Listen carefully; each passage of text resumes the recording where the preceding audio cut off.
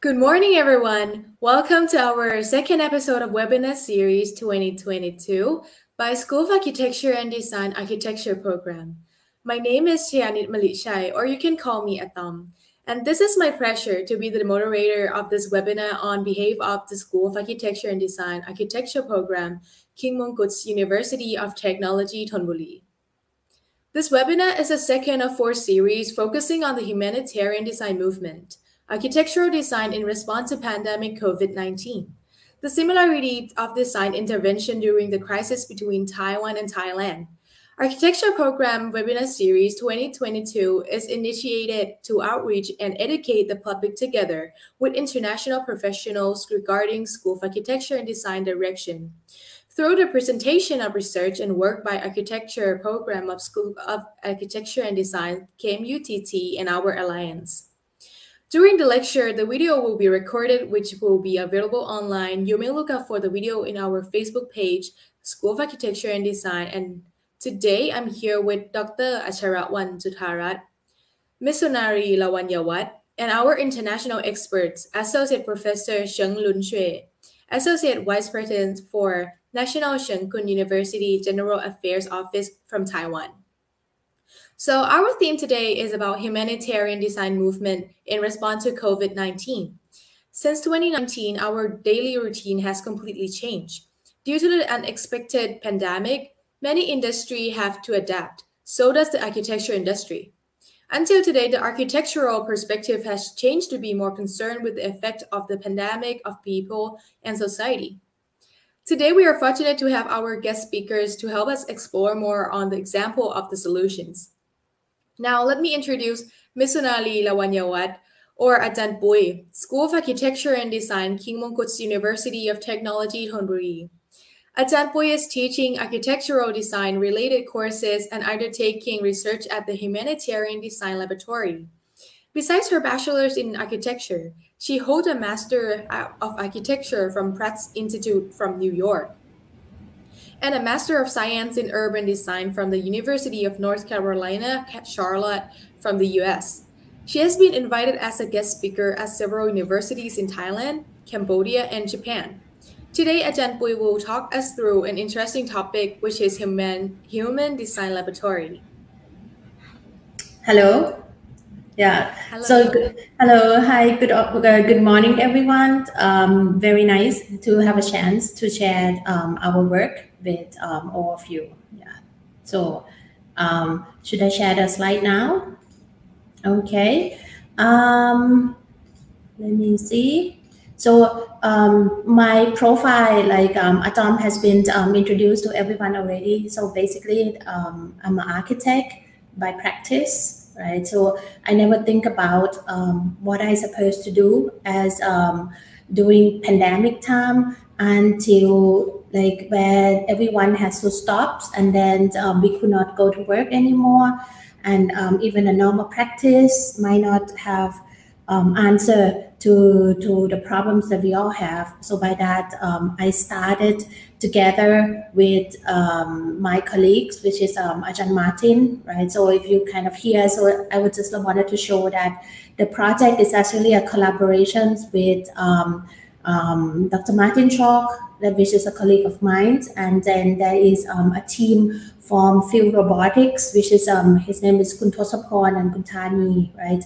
And also we also have Tanwa, which is our research assistant, right? And then for today presentations, all the image is actually supported by my son, which is his name is Arnold Shaw, right? So the project has been collaborations with Institute of Field Robotics, together with National Telecom and NSTDA, which is the Thailand National of Research Institute. And then the last one is actually like engineering team and architect team of designs, 21 designs, which is their specialists in hospital designs, right? So yeah, like what I was saying, that when we could not do anything anymore, the world has to stop within the last 2 years.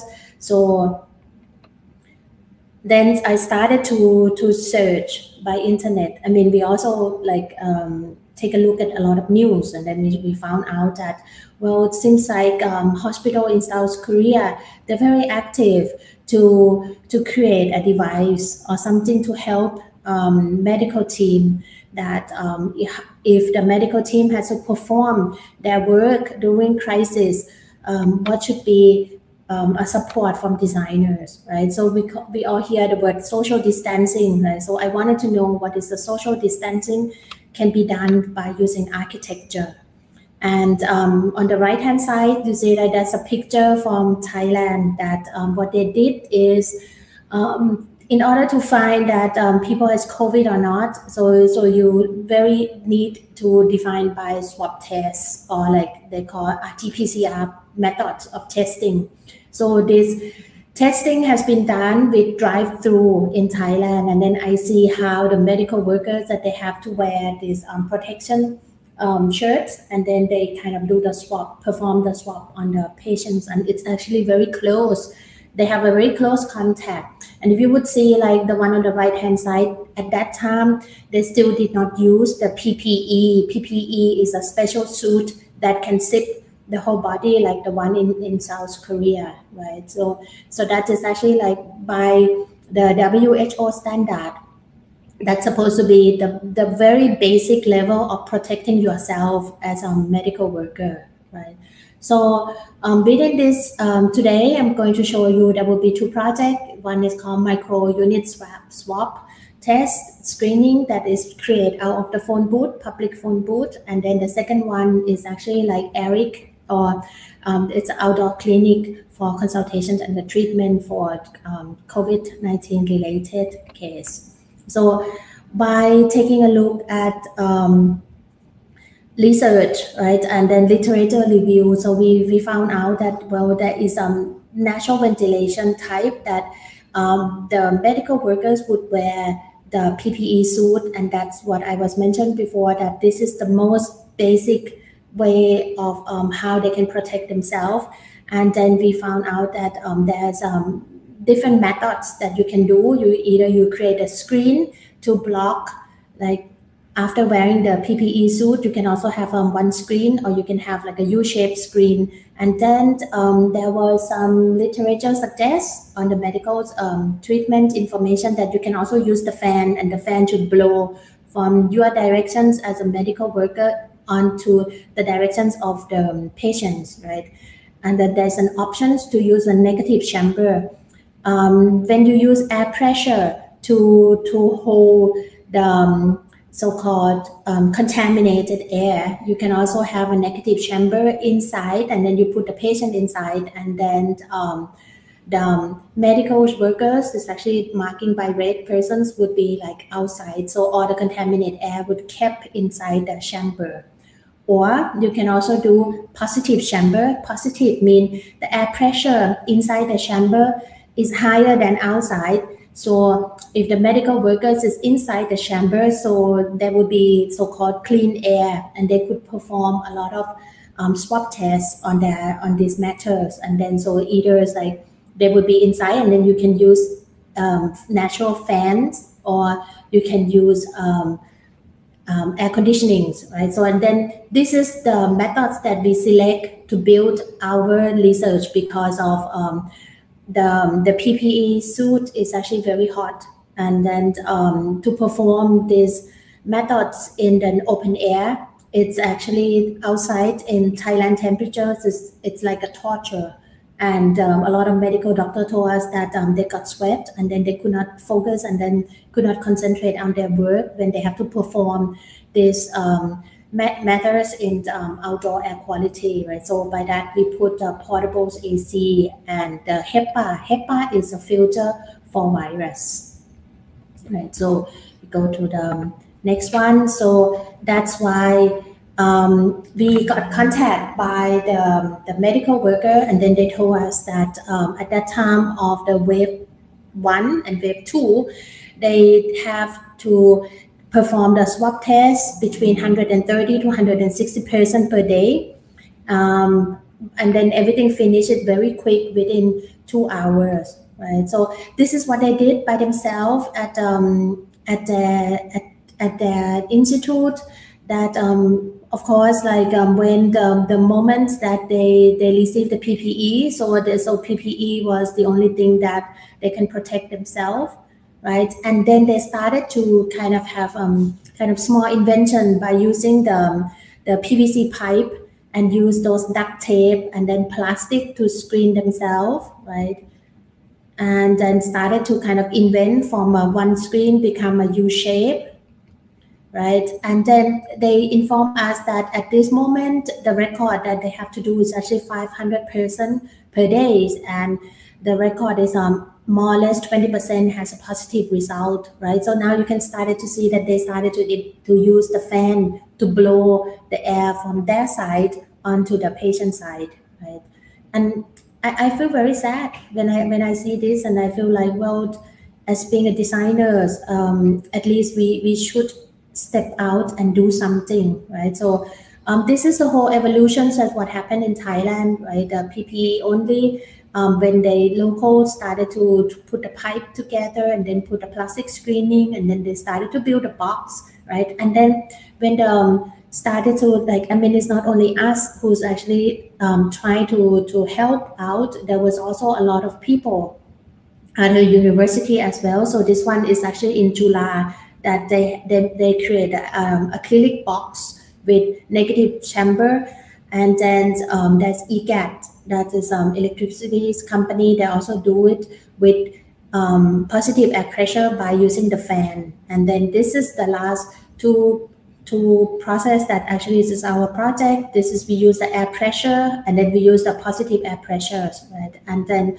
the last one is also our project that I'm going to show you later, right? So one more time, like those air separation, and then there is an options that we can use, and then this is the last two options that we actually selected for our work, right? What is the inspiration? The inspiration is we see a lot of phone booths that has been left out on the cities, and even the BMA, they got asked to remove those phone booths, and it's a very difficult to recycle as materials because it has an airtight as a properties, and it's very heavy, and it's consists of many different parts of the materials that is very difficult to send it for recycle. So we contact the National Telecoms, and then we wanted to use this kind of leftover type of objects, and then how could these objects become something that can be useful, right? So we got help by the staff of National Telecom, that they pick it up, the certain type of designs of, because phone booth also has many various designs. They pick it up, they clean it up for us, that they have special teams that they understand these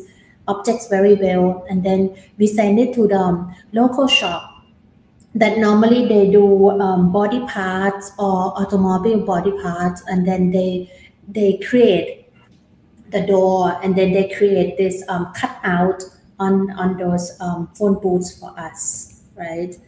So then the first designs that we have is actually we put together two cabins between the medical staff and the patients, and because we were thinking about that it would be nice to have can have your privacy when you consult with doctors or when you do the swab test. And then after we send out to one hospital, and then the medical worker, the doctor told us like, look, this is a crisis time.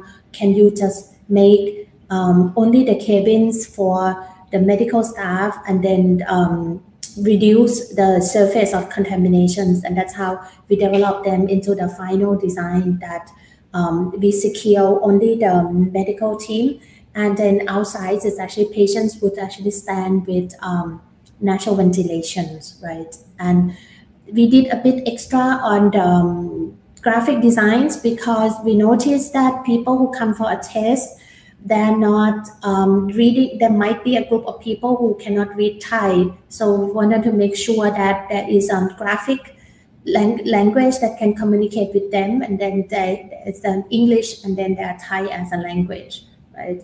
So because of trying to insist on using on these phone booths, because of the circular economy concept that something should be able to reuse instead of always ask for the new materials, right? And then we install the positive air pressure machine and then the HEPA filter for the virus filter, and put the air conditioning. That's what I was mentioned, that it's nicer temperature for work for medical workers to perform their work in the outdoor area. The movable platform help to bring these boots from place to place, and rubber glove, of course. And then the FIBO's team, they suggest that you'll also have a microphone and a speaker. So by that, the medical teams the staff can communicate with the people when they perform those swab tests, right? How we combine the object together. The red part is actually all the new part, because the original materials of the glass is actually tempered glass. So we cannot do any cut hole on those objects. So it has to replace it with acrylic materials in order to have those devices, right? And then below it's a movable platform that it's not only for moving, but it also has to fix on the ground when they use, right? So, like after we produce them each time, it's always a fight whether we should create by using all new materials, because we did a comparison that in the lower part you can see, like, if you build everything from the new materials, everything would be much faster, right? And then you use less manpower. But the top bar is to show that from collecting from the place, and then if we have to send it for cleaning, the NT team, the National Telecom would help us to clean and then bring it to local. It takes longer. It takes 20 days to build, and then the distance involved is actually 96 kilometers, 9 manpower. But why we still insist on that? Because of this looping of circular economy. We intended that, well, why not if it's a little bit more time, but it creates more people who involve, more jobs, opportunity give to people, and then you can also help the environment that things that always use just one time and then become trash. Why not trying to create the value out of trash in the society? And then if is it a commercial purpose might be difficult, but this is because of the academic institute. So we should stand for this concept, right? So this is a comparison between a circular economy concept, or if we use the new material to build, right? And then everything would send to FIBO for inspections, right? So this is how the picture to show you that the FIBO team of Fuse Robotics from KMUTT, they were helping on install the machine, and of course the most important is to test the airtight and the positive air pressure, right? So this is how it looks. And then we test it out, like what if the wheel need to be able to push, and at the same time, like how different terrains, and then how does it work, and then what was the problems, right? And we get the team staff of the garden team of KMUTT that they help us to deliver to each of the health institutes, right? And it was very heavy, very intensive. And then when we go there, like everything has to be very quick, because we don't want to interfere the medical process, right? So we bring it, you can see like later after the first 4 booths, then we design this bar that's just easier for them to guide and to move those objects into the different surfaces, to see like various surfaces that everything has to install, right? And then sometimes the floor is not even, so by that is this cups that is hold them in the position. That was very important. And then we even go there to explain the procedures of medical doctor, that if they're going to use it, which one should they do, and then different parts. And then we produce the manual guide for them and the video how they can use it, right? And then that's how it's in place, how it has been used on site. right? And those are the pictures that sent back by the medical team, that how they use it to perform over. This is more or less like 2 years that has been sent in. Afterwards, we did a survey with them to find out, because we wanted to know like the nature of use. If we send something out in public, we wanted to know like how has been used, right? So this is in the capacities in the average of 2 years, so per month, right? So you can see like all the first group, they are in the city centers of Bangkok, right? And then we found the interesting patterns of the cube number 5, number 6, 11, and 12. You can see that there are higher number of capacities that can serve, or people that come to receive the RT-PCR test, right, with the phone booths that we give it to them. It shows that this might be suitable for outside Bangkok, with more of the green space that people who live outside Bangkok, and then they need those basic treatment, right? So if you live in the city centers, you have a lot of choice, and then you have various kind of hospitals that you can go, right? But then this phone booth is actually like very, very basic to help out, and they seem to have a chance to caters a bigger number of people when it's actually outside Bangkok, or even like other province, like here in Pathum Thani, and then actually here it's actually in Kanchanaburi, and that's the average is 8,500 persons has been used this per month. Right? And that's why the nature of settings, to show that this is the photo that's sent back to us by one of those institutes, and then they say like the way they set it out is actually like in the landscape outside, and the people who come for the test are people who has a close contact or have someone in their family that has COVID. So there's a very high risk group of people who requested or have to go for under investigations, right? So that was the first part of the micro unit to help by using the concept of circular economy. And then the second one was a little more serious, that it's a complete designs based on the similar principle, similar concept of positive air pressure and HEPA filter to make social distancing between the medical and the patients, right? So we wanted to draw the line. We wanted to save the medical staff in the crisis, and then what can be done, right? So that's how we developed further. And then we found out that the Ministry of Public Health released the video, and then we draft out the video as a diagram to see like the process of if you wanted to receive the treatment with respiratory problems, like you have sore throats, you have your cough, you have fevers, and you wanted to know whether you have COVID or not.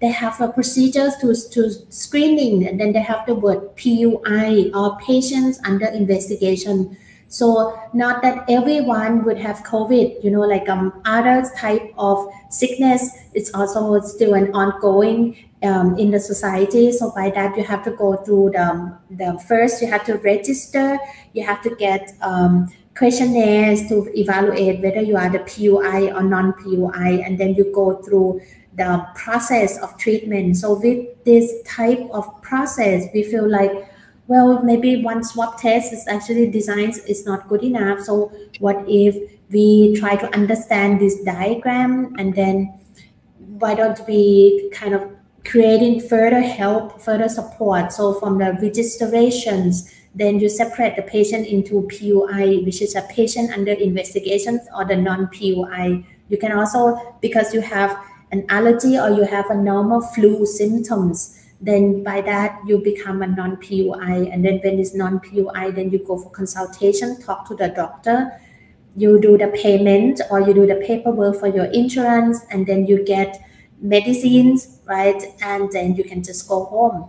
But if you are patients under investigation as has direct contact with a person with COVID, then you need consultations of course, filing for paperwork, insurance, and then you receive the test kit, and then you go for the swab test, and then there would be Thailand has this registrations follow up of by the mobile phones, right? So that's kind of methods that is a complete operations for standard operation procedures that's based on the Ministry of the Public Health Policy. So with that, we did the diagram. Again, we're very keen on, like, we wanted something to design. After we designing it, we want people can understand how this whole thing would work, how it look like, and also create a bit of a friendly atmosphere as well as to communicate with people. So that's how we adapt the idea of positive air chamber become an ARIC, or like the Accurate Respiratory Infection Clinic, right? This is under the research fund of National Science and Technology Development Agency. So to have them as a cubicle that it's that the whole medical team can perform outside, separate from the existing hospital, because the hospital still receive a lot of visitors that they are elderly, they come with other type of sickness like high blood pressure, diabetes, and then how to be able to separate the respiratory problems from other disease. Then the best is that you separate by the organization of the space, and that's why we invented, or we do the research on this project. And then first we have lined up everything in one surface, and then it doesn't be able to fit on the truck that they can deliver easily. So by that we change it that there is a site in the front and then in the back end also that people can use as a so-called a process and the functions. Right? And the manual guide, how people can clean, how they can take care of all the equipment. So now all the air equipment and the air supply is actually from above, and how everything can lift up and can transport from location to locations by using the 6-wheel truck, right?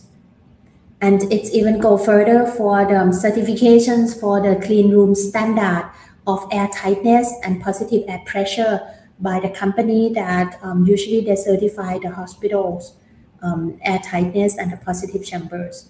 So this is the interior space of the space for the whole team of the medical staff, right? There is separations between the contaminated corridor of the patients that come to receive the treatment, and then the clean corridor is at the back, right? So pathways is very important.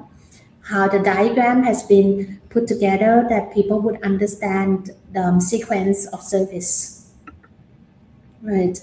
And it's filing even go further for the copyright on the design, right? To show you the situations of how it's been easy to transport. This is very important. And then how it's installed in Mae Hong Son, right? It's our Sisangwan Hospital. Like before this unit, we have tested out on 2 modules, and then that was donations to Leung Nok Tha Hospital in Yasothon, and then this is a complete one that installed at Mae Hong Son province, which is in the border to Myanmar. So afterwards, after it has been used, and then we contact back to them that we wanted to know how the product has been help other people, and then what kind of so-called conflict and error has been done with the designs that we still want to know. So this is just recently, last month, that we sent our photographers to take photograph, and the service has been performed, right? Okay, so this is the conclusions that we found out after we give this whole thing to them. We found out that accessibility is a problem. They add up those steps. This is a very complex issues that when we did the designs, we want the patient to stand to talk to the medical staff who's sitting inside. The height of the cubicle, the interior height is actually 30 centimeter higher than the outside, right? So by that, it's kind of a quick contact of talking, and then be able to change different locations, right? A different process of treatment. But then seems like in reality, when they use it on service, they create this platform, and then they offer the chair for people to sit and then discuss with doctor, right? Or even like for payment or finance issues. So by that, they have to install those steps, which we feel like it's a bit trouble, because this step is also stop for wheelchair access into this service, right?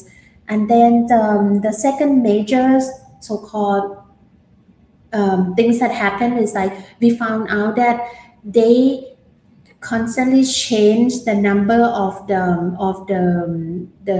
organizations of how they give the service. And then by interview, they told me that well, in some situations, for example, they also use it for the medical health check, for visa applications of the laborers, like from neighbor countries, from Myanmar, right? So in 1 week, they certify this health check on people who might not have any record on the vaccine. So by that, they need to increase the cubes for legislations, right? And they reduce the medical supply channel. So by that, they constantly has to change the number according to the different situations that in service. And sometimes when it was a peak time for COVID, so the swab test, they use additional cubes for swab test as a separate line.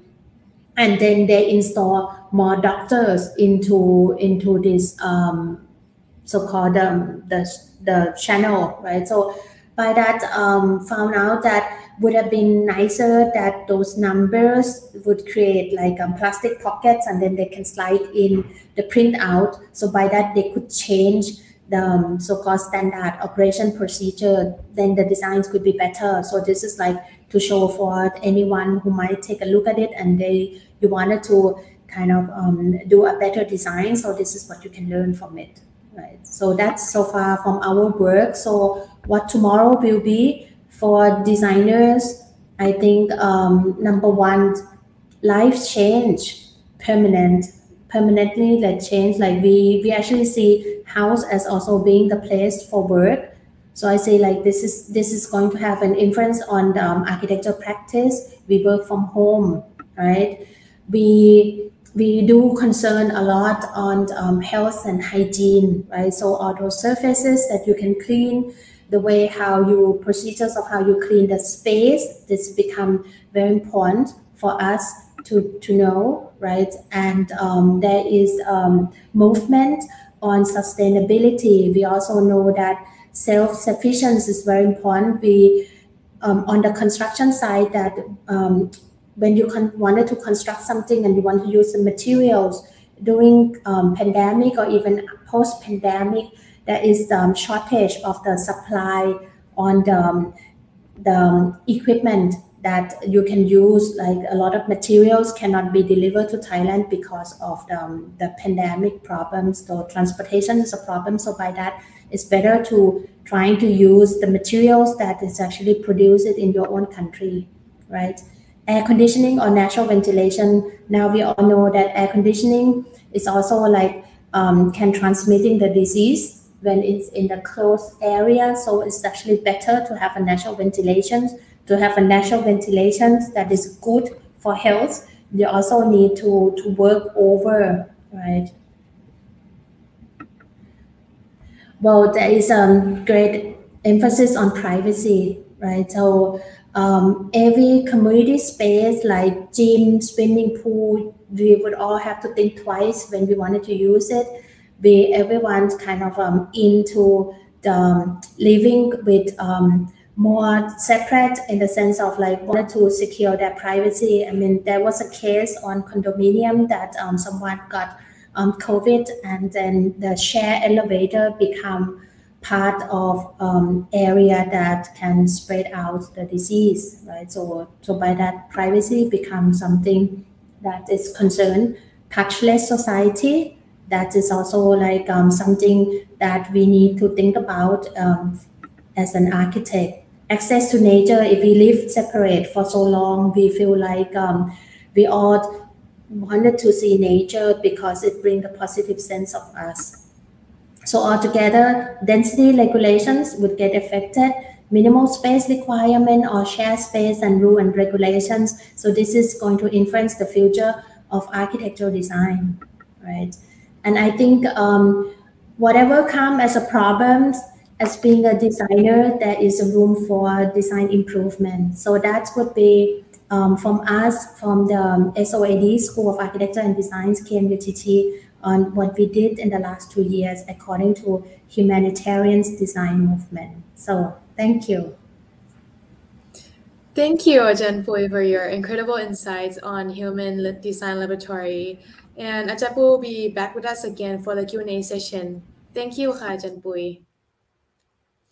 So next, I would like to introduce you the next speaker from Taiwan, Associate Professor Cheng-Luen Hsueh, the Department of Architecture and Associate Vice President for General Affairs, National Cheng Kung University from Taiwan.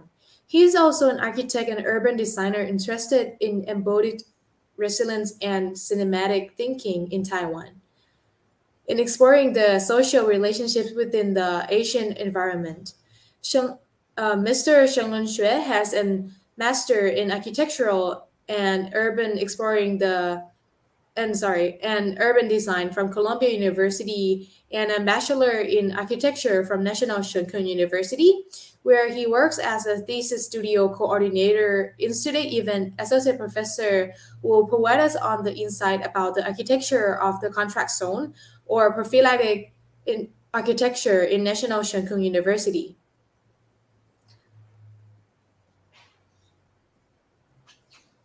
Hello. Hello. Hello. Thank you for inviting me to participate this event.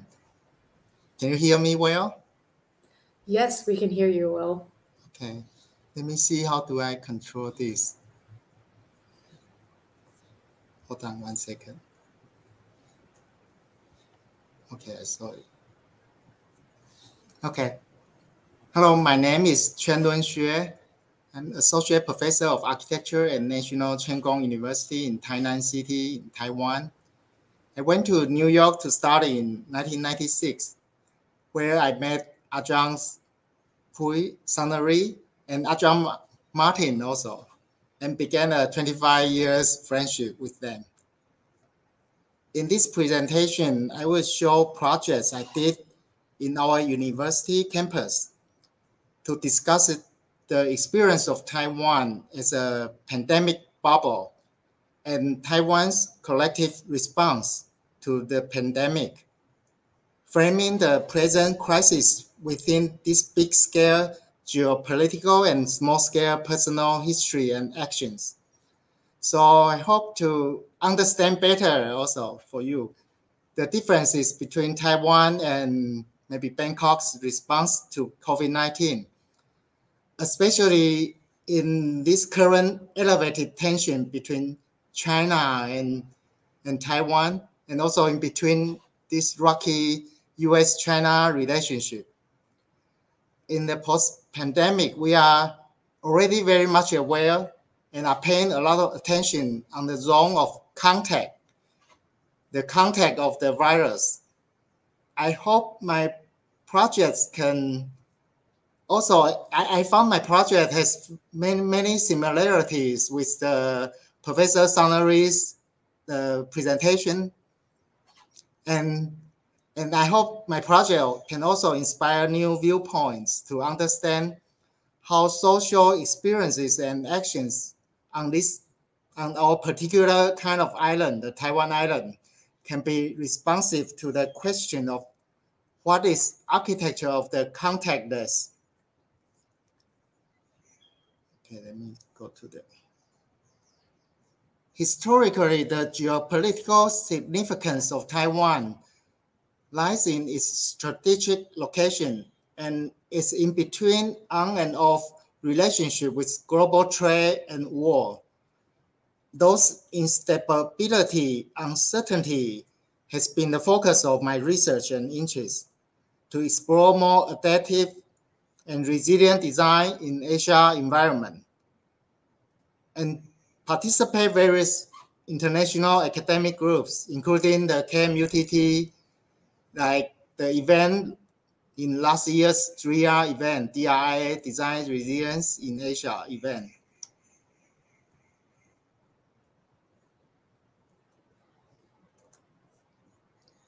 And I'm interested in exploring not only the changing states of water system in the urban design, but also those dynamic social, cultural, and technological practice in the built environment.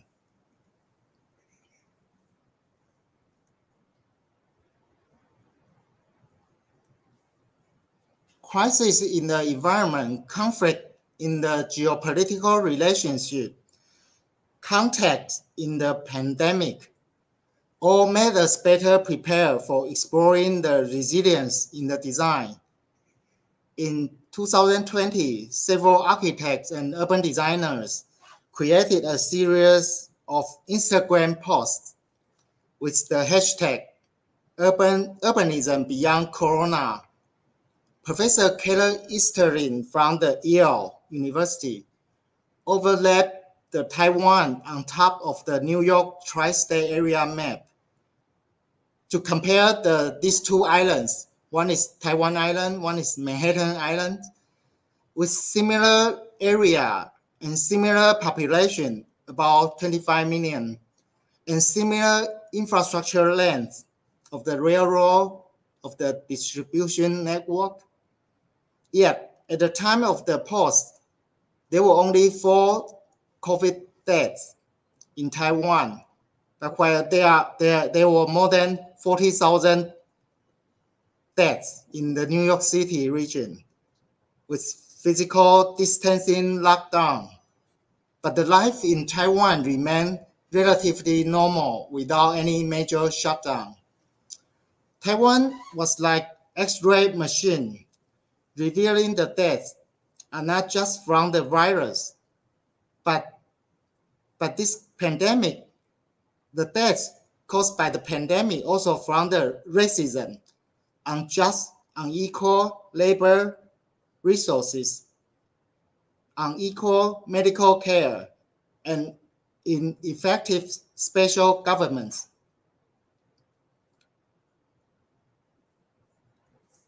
I moved back to Taiwan in 2006 and started teaching in NCKU. The pandemic also gave me the opportunity to co-work with my former professor, Brian McGrath in New York, and to compare 2 islands. Both are kind of my homeland, and 12 hours time difference, 8,000 miles apart. We integrated design, digital method, and reflection to help capture fleeting microhistories from Taiwan in the pandemic. We both believe the adaptive, resilient responses are correlated to the characteristics of the island democracy, nurtured through the island context and the fortification, geopolitical struggle, instabilities, and indeterminacy. We feel they are all connected. So the concept of the contact zone was introduced by the Mayor Louis Pratt. He's a social scientist, and he referred the contact zone as a social space where different cultures meet, clash, and grapple with each other in the context of the Spanish territorial colonialism. Also, contemporary island studies also call for a recentering or focus away from the discourse of the conquest of the mainlanders giving voice and platform for the expression of the island narratives. As you already know, the contact zone in Taiwan are as island as opposed to the previous colonialism.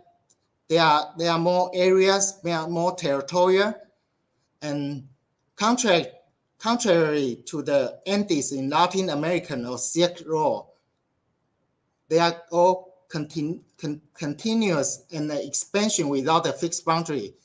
The oxymoron characteristics of the isolation by linking natures were related to the islandness in the center of this first chain of archipelago outside the East Asia mainland. And Taiwan has been through multiple colonial regimes in history: Dutch, Spanish, Chinese, Ming Dynasty, Qing Dynasty, and then Japanese, Chinese Nationalist Party, and then democratic government right now. Using the nature landscape or man-made fortress, trying to create the bubble as protection and as filter for the cultural clash. The picture here shows the map. They are depicting the inner sea, the harbor landscape in Tainan City, where our university is located. The Tainan was the first settlement city in Taiwan 400 years ago. Our university is just right located in the center of the Tainan City. I'm going to show a little bit fabric. This is the map showing the layered historical fabric in Tainan City. The frequent transfer of the colonial and imperial powers that separate the island from the previous regime connect to the new status quo with China have been accompanied by many conflicts, cultural clashes, wars.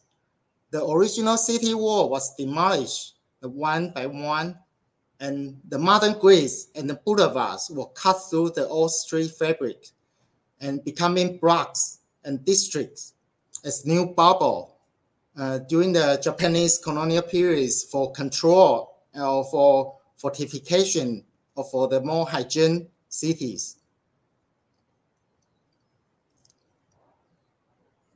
This is my family tree mapping as a concentric structure, like generational bubble within bubbles. My ancestors were the first generation of the mainland Chinese who emigrated from the southern China during the Ming Dynasty in the 17th century.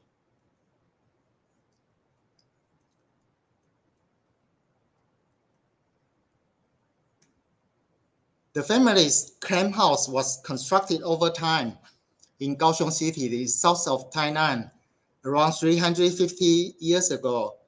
It is a traditional residential building as in southern China, this kind of building type. And there are 3 consecutive courtyards and central halls that are now only used for major ceremonial events, display portraits and memorial tablets of several key ancestors. The courtyard are bubbles within bubbles and within the bigger bubbles, protecting the center hierarchical social structure against those outside encounters, conflicts, and spatial transformation from the surrounding area. There were pirates or aboriginal tribes, other mainlanders, military and government, different governments in the outside of this compound. Shifting scale and layers of the generational or genealogical relationship helped me to explore my transnational identity. I'm migrating in between 2 homeland islands, Taiwan and Manhattan. One is the family-bounded hierarchical order in Taiwan. It's very family-centric. And the other in Manhattan is a very nuclear American dream in Douglas and Queens.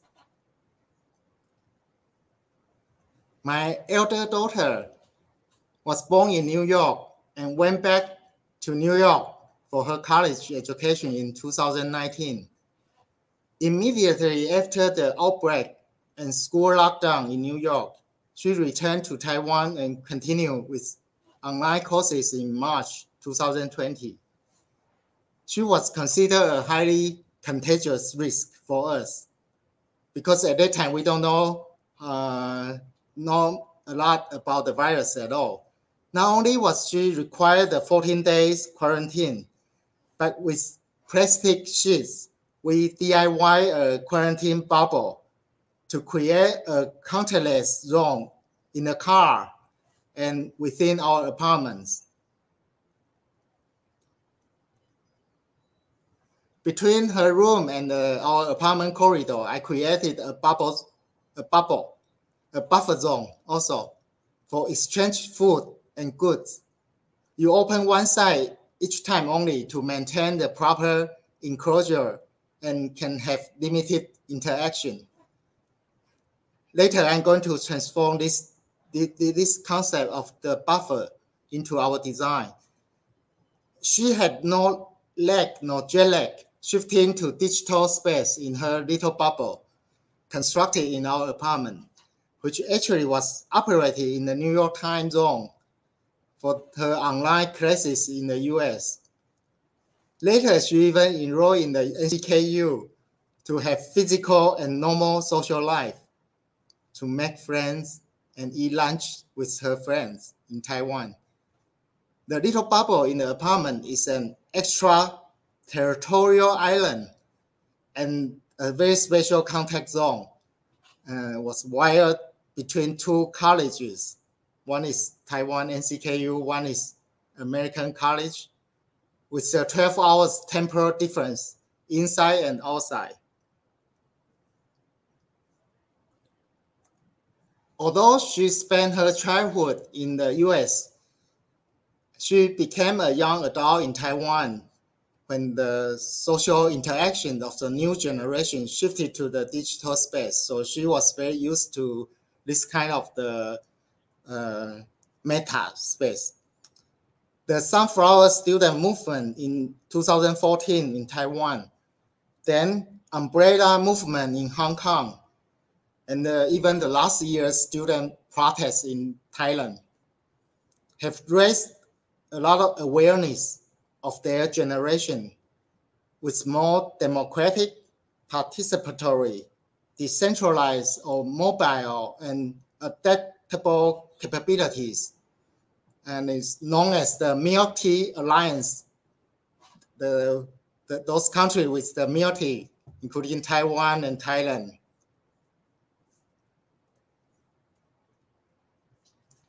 In the past year, Taiwan Island, the happy bubble was burst several times. The national measure of elevating quarantine restrictions, broaden COVID testing, identify hotspot areas. There are many measures. Also, some are related to the space of contactless, imposing the social distancing and limiting group gathering, prohibiting indoor dining and activities, working from home, like Professor Sunaree just mentioned, controlling the floors in the public space, and separating space into quadrants by temporary dividers. There are many ways. But besides these top-down measures in epidemic management, from the local bottom-up approaches, island community as pandemic narrative can suggest more flexible and adaptable approach. Taiwan has experienced the shortage of the vaccine last year. Vaccine politics is not only tied to the global inequality of wealth and power. For Taiwan, it is also about siding with international alliance against China's oppression, against China's bully. Using automotive chips, these microchips, we bargain with Germany and in order to get the doses of vaccines. And also besides the US, Japan, and other East European countries also started to donate vaccines to Taiwan last year. In return for the favor from Taiwan's donation of medical masks earlier than 2 years ago. So it is not just fixed strategy of quarantine, dividing, separating, or distancing, but it's about to negotiate, to adapt, to juxtapose, to make alliance, to mediate between contact and contactless. The bottom-up community's self-discipline to wear masks, maintain contactless, record footprint, be aware of surface contact with the use of the disinfectants, and so on, rather than the total lockdown, proved to be effective. At NCKU, amid the global pandemic crisis in April 2020, when Taiwan still resumed a normal life in the island bubble, we start to mobilize resources among university, the university hospital, and professors and students at the architecture department, and collaborated with the local architect, consultant, and contractor to develop the Construct 2 projects. Working together with the architect office, it was done in 3 days using the same as the Professor Sunaree's ideas, circular and reassemblable, local, modular, and lightweight material. And this construction system was very commonly used in Taiwan as a construction site office. The plan, let me see.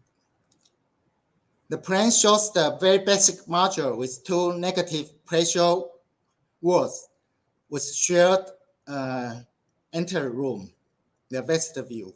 One side is clean corridor for the doctor and nurses.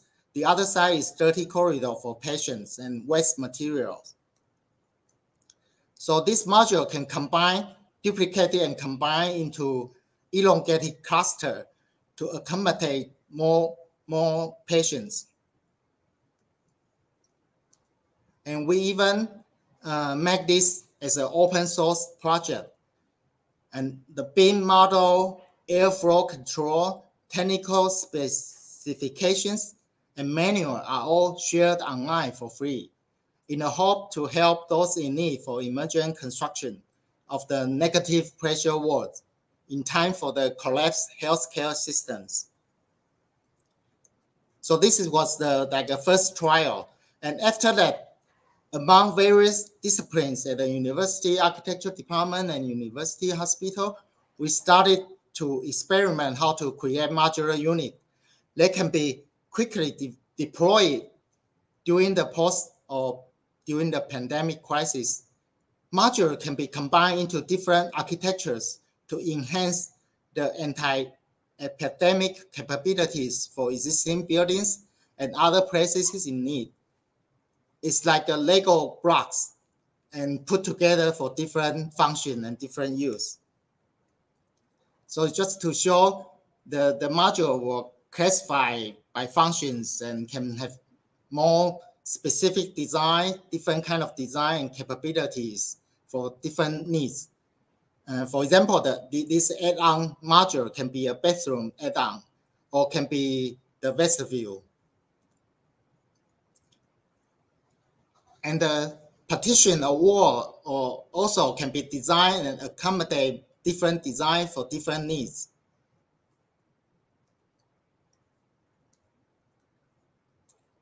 And even we can have more detailed design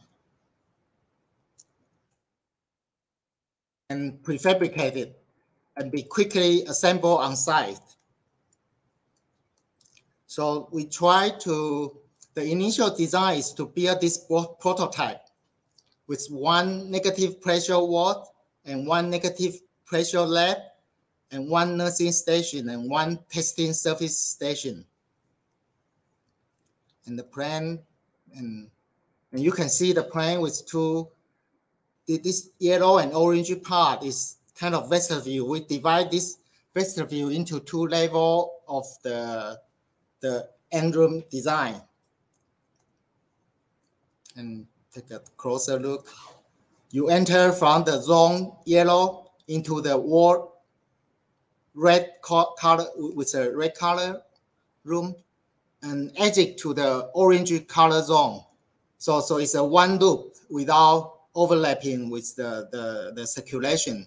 And the west PP suite protection cloth will be discarded through the middle collection trash box, shown in the gray color, and processed in the dirty corridor. Between the clean zone and the wall, we design a small area with sheer anti-erode glove and windows. It's for performing the regular check-in and even the X-ray without entering the wall. So this is for better protection to the doctor and nurse. It's a similar idea to the buffer zone outside my daughter's bedroom. So using this concept, adopting the modular principle, we then decide to construct a real testing station first. Without building the whole unit, we just build the swab testing station first.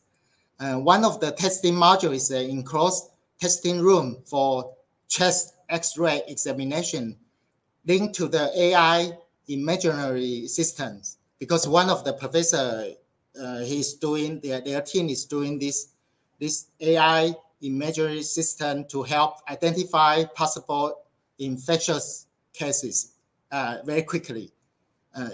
Because at that time, the PCR testing maybe takes 2 days or even longer, depends on the testing cases. So using the X-ray is a kind of supplemental way to decide which is the confirmed case.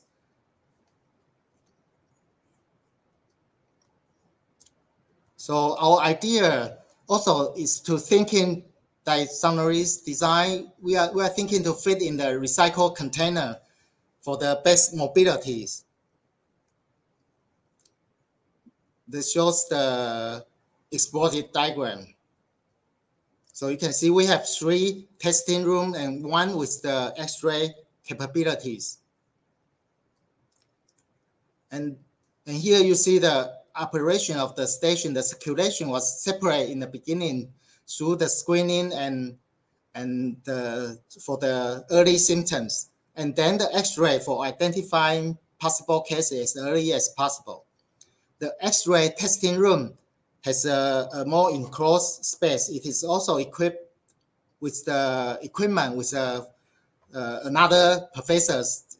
His research team is developing the photodynamic sterilization that can kill the viruses with diffuse dyed mist and the high power light source, quicker than the ultraviolet light.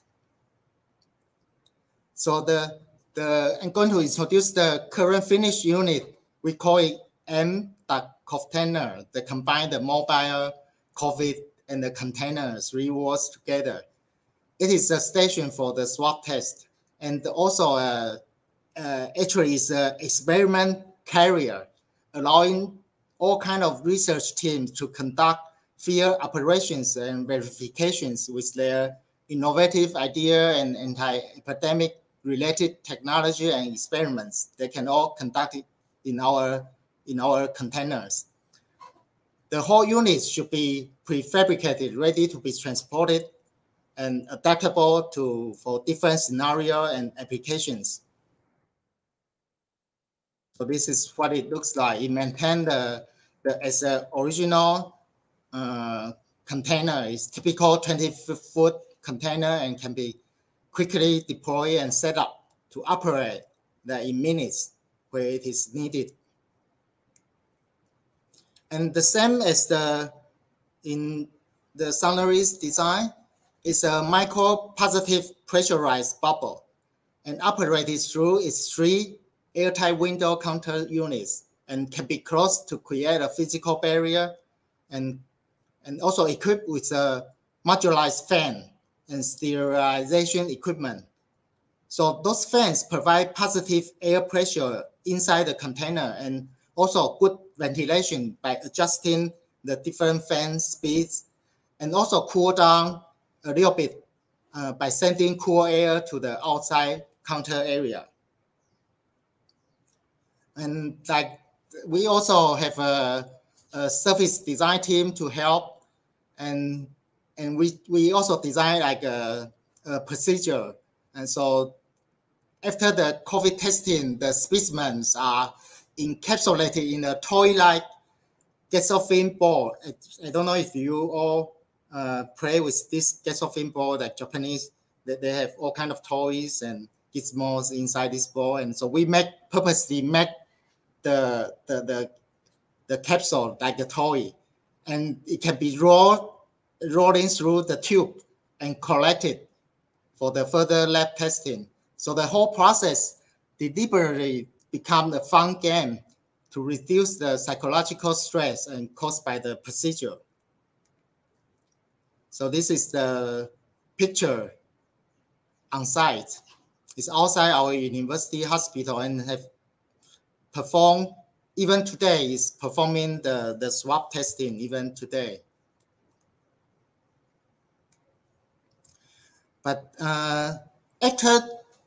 after we did this container project, we also co-work with professor in the mechanical engineering field to conduct the research on the thermal and fluid mechanism to try to understand better of how the air is moving inside our container, inside our testing area. So using this CFD model, computational fluid dynamics model, and reverse engineering method, we experiment with the enclosed prototype to check if it can effectively block the external airflow, so make the air inside the enclosure safe. And we also try to collect the feedback from the real use, and also designing and developing the lighter version for the better movement of doctors and nurse, all this medical staff. So this is like combine this original container design and has some extension, and to extend this more mobile testing station, and with just semi-enclosed bubbles, not the full enclosed bubble. So you can see a little bit diagram and sections. So the people, the doctors, nurses, they can move in and out more easily. And with these semi-enclosed bubbles, we are guaranteed because after studying the airflow inside this semi-enclosed bubble, we are very sure is the outside air is not going to mix with the inside air within this semi-enclosed bubble area. So this is a test we are conducting with the real 1 to 10 scale models. And through the mutual verification of different airflow models and temperature measurements, we can identify the suitable model for the analyzing this airflow and make sure it's the safe airflow enclosure, even it's semi-open. So the experimental result shows is very effective and is very kind of successful. And later we even adopt this key design concept of this motorized fan, like by controlling the speed of 2 fans to create an unequal air pressure. So it can be adapted to other applications, even in the buildings. So for example, it can adapt easily to the security booths. And so you don't need to build the new swab test stations. You just need to convert and using 2 windows. And one is stronger fan and one is a little bit weaker fan to control the speed to create the unequal pressure. And even you can use this kind of system we use this system into our NCKU dormitories rooms. And even have idea to convert the unused military dormitory into the quarantine centers. So by carefully control the positive or negative air pressure, you can create positive for medical staff and use the negative pressure for patients. And so to make sure the space is safe for the nurse and the doctors. And later, we also very quick design build project with students. It's a DIY quick test stations. And it's a zigzag translucent barrier become like an interface, not just dividing each other, but you can a little bit see each other, talk to each other, but still with a safe barrier interface. Okay, it's coming to the last slide. This is the last slide. So, geographer Professor Andrew Cliff and Peter Hager suggested epidemics are patterns in time and space. We architects are expert at patterns in space and time. The top-down measures as well as bottom-up approaches, and also the narrative for our everyday resilient responses, they are all important. The architecture of contact zone that can adapt to waves of vulnerabilities, a multi-systematic relationship from the human body to the bigger scale planetary movements that are responsive to the social and ecological transformations. So I hope the project that can inspire new viewpoint for all the audience today. Thank you. Thank you, Professor Hsueh. The project you have presented was very interesting and helpful. So now we are moving on to the last discussion panel, the Q&A session. So if anyone has any questions or curious about their work, you can leave us a comment or a question in the chat box for the discussions. And we'll be back in a few seconds. Thank you.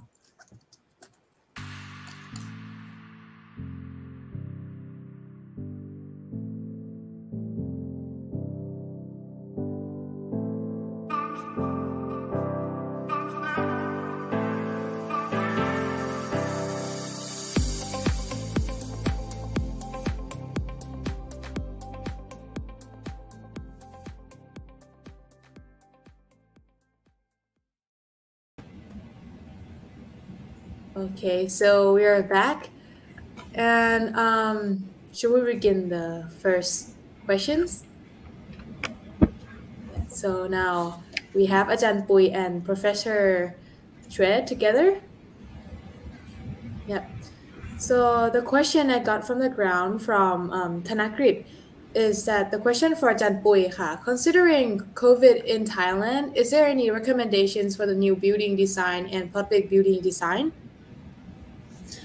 I says like, yeah, we kind of has to consider of the air quality. I think air quality is a very, very big problem, right? That we used to take care of the air quality by just make us feel comfort with the good temperatures.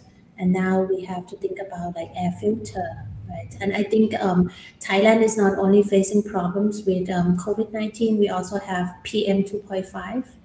So this air filter and then increasing the air quality become like very important that when you turn on the AC, you need to have like a fresh air intake into the space, right?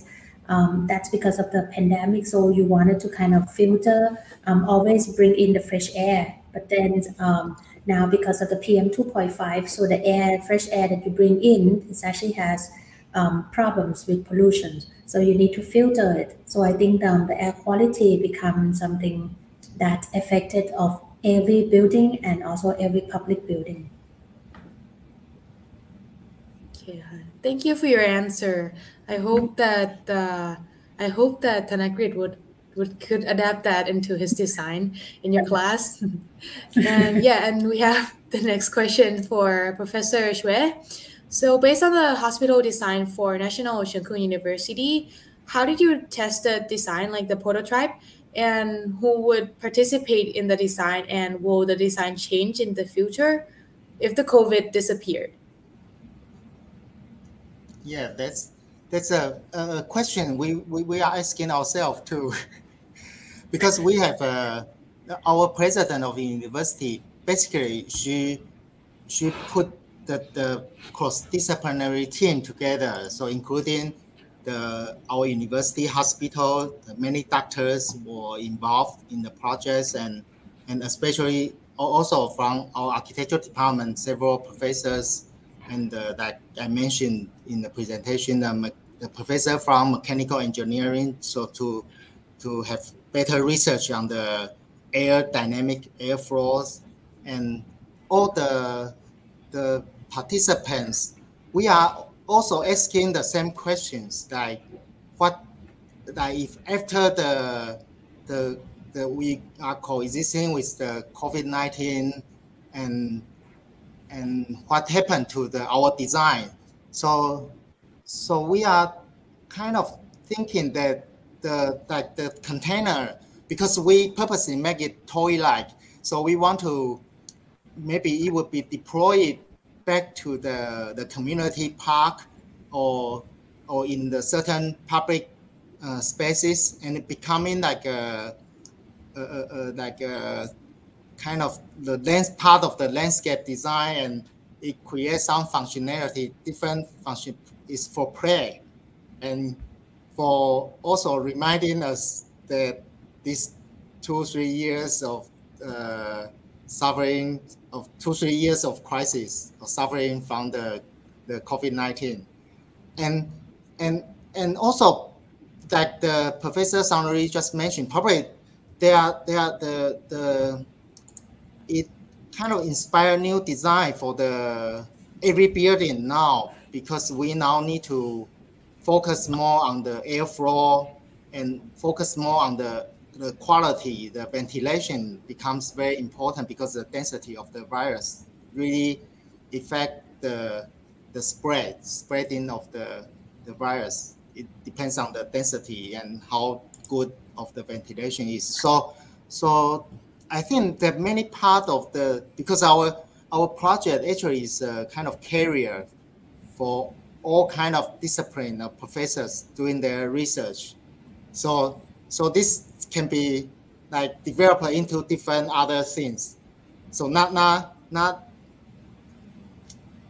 I don't think this we call it container will remain as fixed object in the future. It will evolve and develop into new things and embed it or become part of the building design or other research, or for use in the other research teams. Like Professor Sunaree mentioned, your project was used for like a visa check or other kind of purpose. So the adaptability and is also kind of the concept, the key concept for the resilient design. So that's what I think is the most important. Okay, thank you for your answer. And we also got another questions from our professor at our university, from Dr. Martin, that is it possible for us, for SoA+D student, that we could visit your National Cheng Kung University again? Yes. Anytime. But now in Taiwan, if you enter Taiwan, you need to have quarantine for a week, I think. Like 3 days. Oh. 3 days in a quarantine hotel. Oh, but the 4 days in your other residence. So it's still a long quarantine time. Oh, okay. So we went. Yeah, but otherwise you can come anytime. Yeah, I mean, last time we went for workshop, and it was very, very nice, very impressive. Like become one of the most favorite countries of from our students. They love, especially Tainan. It's a very, very beautiful city. Yeah. That's why I wanted to talk about Thailand a little bit more in the previous presentation. I hope it's not too much. For the student to understand Thailand city a little bit better. But actually, I will visit you in November. yes. For the workshop in Bangkok. Yes. Yeah, hopefully. That's nice. Yes. Yeah, we all hope to see you here too. And here's a question from me to you, Mr. Hsueh. So, like, from your opinion, after introducing us to these amazing projects, what are the most important changes that you think the adaptation of this pandemic could benefit the future architecture designs? Like, in what way and how? For example, what do you think will people be more concerned about health-related issues in their design? Yeah. So actually, the Professor Sunaree already, like at the end of her presentation, has answered the question already. But I might add a little bit in the conceptual level, because the reason in my in my presentation the first part of my presentation is about this conceptual idea about the contact and the contactless. And so conceptually, I was hoping then we realize we have more awareness of between this contact and contactless. And so in response to this kind of conceptual idea that our actions in architecture field is becoming more decentralized and becoming toward more democratic and more participatory, like the Professor Sunaree's project is doing. So that's what I think that's more important. But the other part, Professor Sunaree's presentation has told them all already. Okay. Thank you for answering that questions. And now, like, I have the question for Janpui as well. So for now, we have resilient design architecture, which is the design that responds to extreme weather. And we consider it a lot when designing buildings, since we have experienced it quite often in like every countries.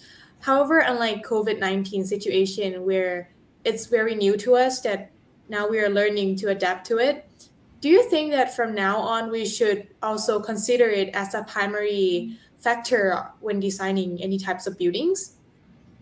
Well, I kind of think like like the business, like the building, if it's kind of like something to do with business, it's they would try to go back like business as usual, right? So they would get more people to take care of the space, more system that trying to get into like to maintain the hygiene of the building.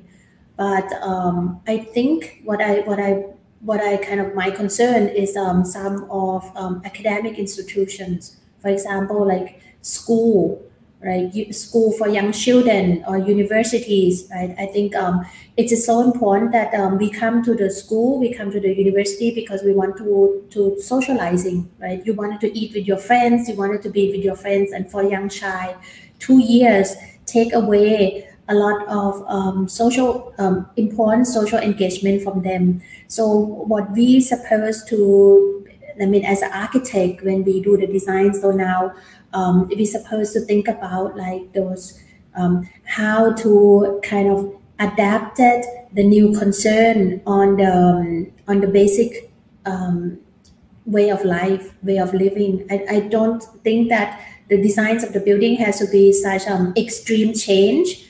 But I think the materials and surfaces that allowed cleanliness and hygiene to perform is very important. Or sometimes if you think about like the device between the space, and then normally traditionally we would just install those door handles, right? So now you can also use other techniques how you can open the door, something like that. So I think it will be more of try to reduce the surfaces that contaminate those germs, and then try to be more hygiene, right? But it cannot be completely changed on how we engage, how we involve with each other. Okay, so that was thank you for your answer. Right? Yeah. Yeah, like for the next question that I wanted to ask, also related to hygienes, and for Professor Hsueh, you can answer this question as well. So my question is that in terms of sustainability, I think of like the waste problem. During the COVID-19 situation, there is a lot of waste being produced from the testing lab, like the ATK test, since it like non-reusable because it has involved with the infections. So how do you think architecture can help solving this problem? Like in hygiene, you have to use a lot of materials to clean up things, right? Yeah, so I think of how architecture can help solving this problem. I think Professor Sunaree also answered the question already, that using circular economy concept, I think that's we have already seen a lot of reusing or refabricated or reproduced for example, the medical mask. There are a lot of medical mask waste, and I already seen the design. So some architects that design to recombine this medical mask into different material, and they can be used in our everyday life. So I think the circular economy is a very key strategies to deal with those waste issues. So for the circular economy term, there's no waste at all. It's just a resource for other loops or for other ecological systems. So I think that's the key concept and key strategies. Mm-hmm. Yeah. Okay, I understand now. Thank you for your answer. Mm-hmm. Is there anything else you would like to mention before we ending the sessions? I let Professor Hsueh first. Okay. No. So I also saw some good comments or questions in the text. So I just want to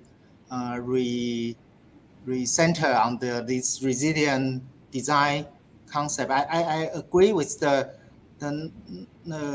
currently the resilient design is very, very important. Not only is we need this kind of concept and to reinforce in the architectural practice or in the architectural education and in the school, and because we need it for the pandemic, and we need it for the extreme weather, so to create a better resilient urban design or the water systems, and for Taiwan, probably not in Thailand. For Taiwan, we are facing other crises from the geopolitical relationship. You know, the China is shooting the missiles, and so we need to be resilient in many ways to survive, to be more to have more awareness. So I think for the better future, so it's very important. That's it. Yeah. Okay, so for me, I feel like I always ask myself, like, what's the purpose of life? Like, why are we exist? Right? Why we have this kind of jobs? Right? So I think for me, I think it's the existence of myself is actually like I would like to contribute of what I learn, of what I know, in order to support the societies or the communities or even the school. That whenever we have a crisis, then it was with our professions we can help the society, right? And then that's the purpose of if we enter this world, then we wanted to make sure when we leave this world, the world can remain a better place. Yeah, so that's what I'm truly believe in it, and then I tried our best to contribute to whatever we have a chance to do so. Yeah. Thank you for your answer, and thank you both of you for sharing your comments or your thoughts on our that help clarify our curiosity. And yeah, and this is it for our second episode of first webinar series 2022 by School of Architecture and Design Architecture Program. So thank you, Ms. Sunaree Lawanyawatna and Associate Professor Cheng-Luen Hsueh for this very educational session. Thank you. ขอบคุณค่ะ สวัสดีค่ะ Yeah. So coming to the end of this event, I believe everyone have learned so much from our lectures. Again, I would like to thank you everyone for joining and participate in our second episode of the webinar series. And don't forget to mark your calendar for the upcoming third episode about Design for Resilience on Friday, the 7th of October, 2022. And see you for the next event. Have a good day.